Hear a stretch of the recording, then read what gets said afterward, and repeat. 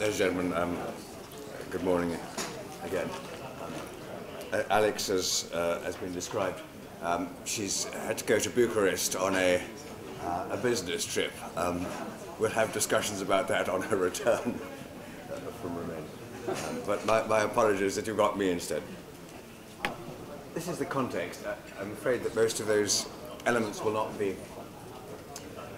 very clear, but this is obviously the context in which this next session is taking place. It's a very active part of the world in which we, and I'm sure all of you, are seeing increasing levels of activity and enthusiasm with dynamic markets and regulators and legal systems which are ever more responsive to the demands for international investment.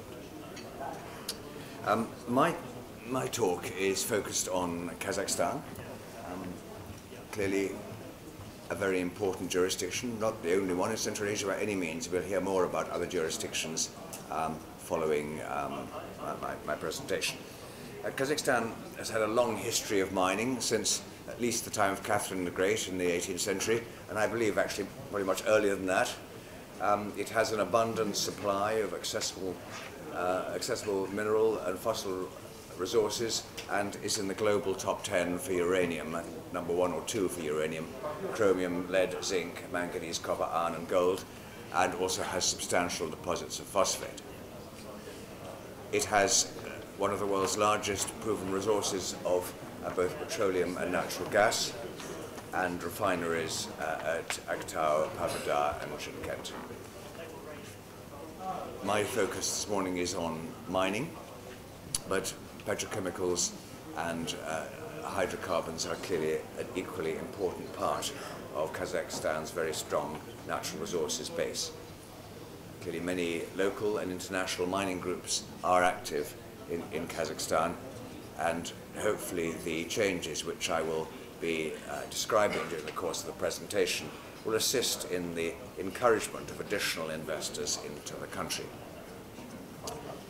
The Belt and Road, former Silk Road initiative, was originally proposed by President Xi during a trip to Kazakhstan in 2013, the first year he took office, and its momentum has grown from that, and it is now enshrined in the Constitution. And the general view, I think, is that for Central Asia generally, and also perhaps particularly for Kazakhstan, initially at least, there is significant potential for the Belt and Road to enhance activity. Clearly, the infrastructure projects such as the roads and rail lines will be a really important part of that across Central Asia generally.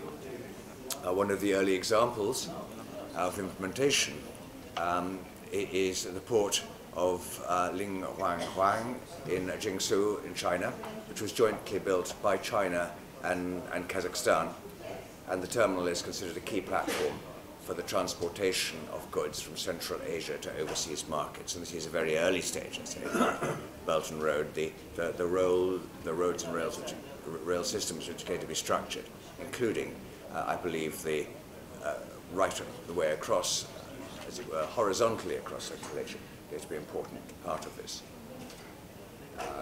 China is reporting planning a $150 billion investment in various high-speed railway projects linking China to Turkey, Kazakhstan, Turkmenistan and Iran. Clearly it's going to change the dynamics and the infrastructure of this area enormously.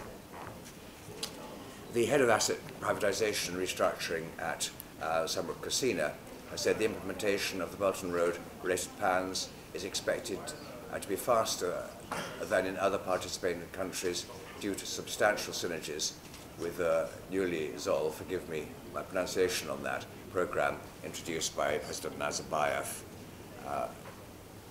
quite recently. Attracting international investment into the mining sector is, of course, the background to the mining code's development. In his 2014 Kazakhstan's Way 2015 One Goal, One Interest, One Future, the mining sector was recognized to be fundamental to Kazakhstan's economy, but lacking in foreign investment. Again, as you can see on the screen, Kazakhstan's subsoil regulations continue to be a major impediment for the country's mining industry to grow and attract foreign investment. Although minor changes have already been implemented, the current regulations are still cumbersome and need upgrading. In 2014, lawmakers put forth an ambitious plan to bring Kazakhstan's subsoil regulations into line with other international mining jurisdictions.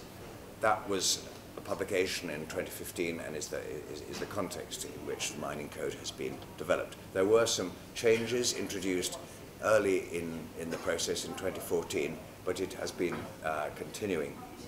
And I'll come on to the detail in a second. It's been very much a Kazakh few days in London. There's a very large Kazakh group in London last week, and part of the discussions relate to the Astana International Financial Centre, in which we have some involvement, and other incentive programs which are designed to encourage international investment. And for those of you who are lucky enough, as I was, to go to Expo 2017, it was a remarkable evidence of the technology and the planning and the aspirations for Kazakhstan, of which clearly mining is a fundamental part. The mining code has been in discussion since 2013 and has international input from both the mining industry and from lawyers, and the latest draft was published this September. We've just had a conversation this morning with one of the local administrators of the implementation of the code, and I'm assured that this current timetable is still up to date.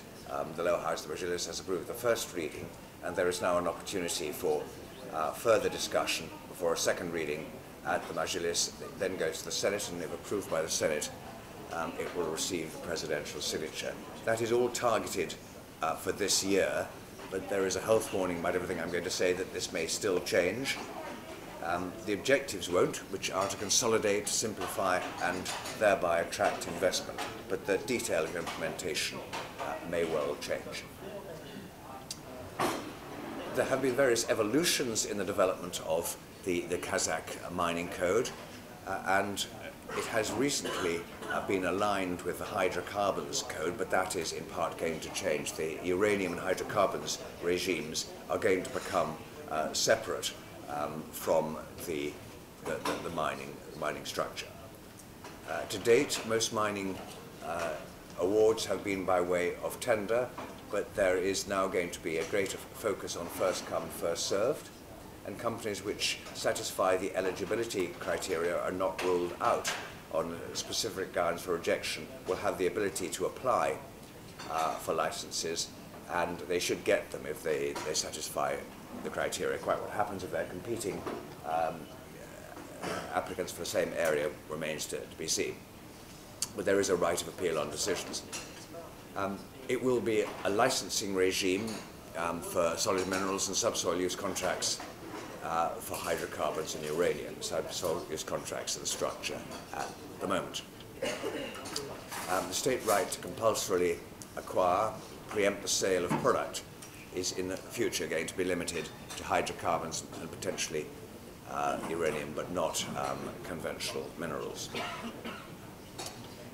Geological exploration survey will be able to be undertaken by anybody, and that will introduce a new form of licensing. To date, that has only been able to be performed by the state. Uranium is being dealt with separately.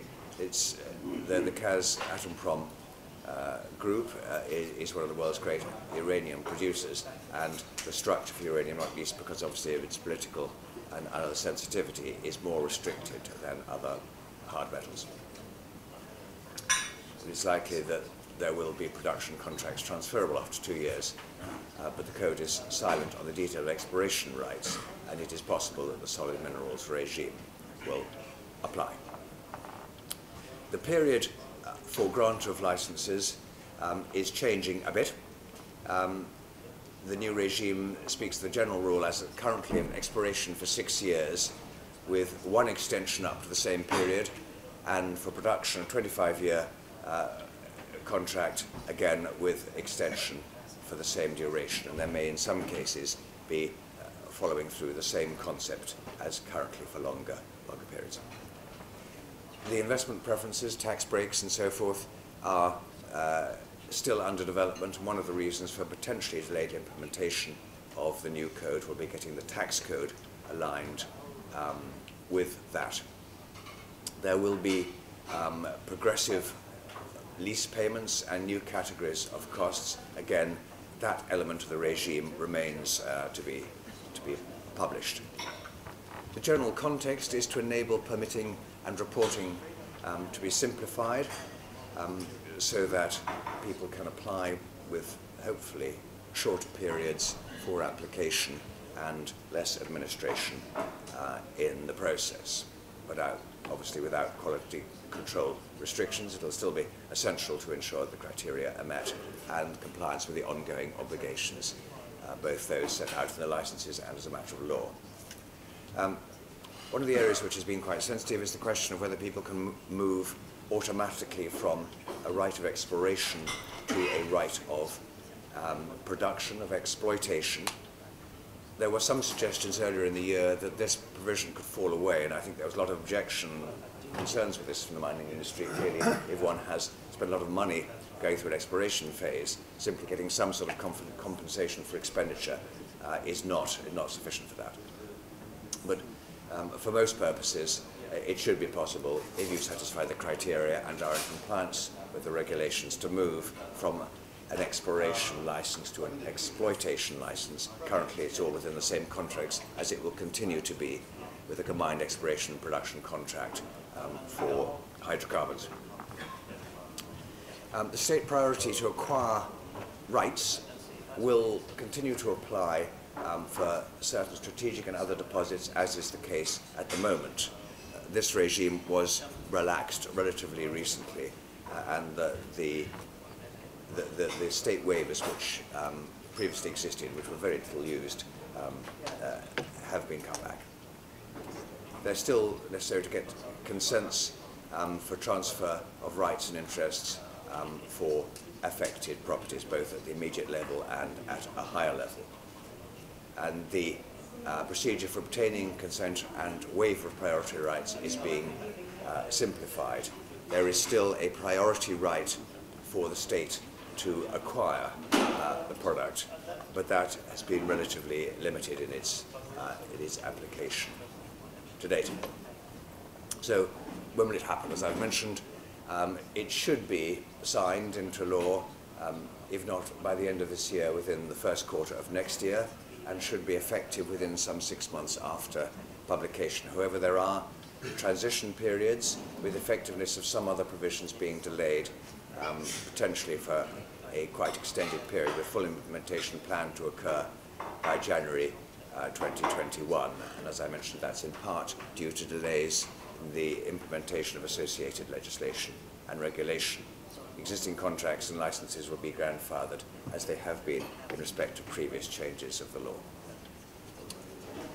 So we're in a situation where a long-awaited mining code hopefully will reach the statute book by the end of this year, and hopefully will make it easier for countries and companies to apply, both domestic and international companies, to apply and exploit assets in Kazakhstan. And I hope this proves to be very, very successful. Thank you.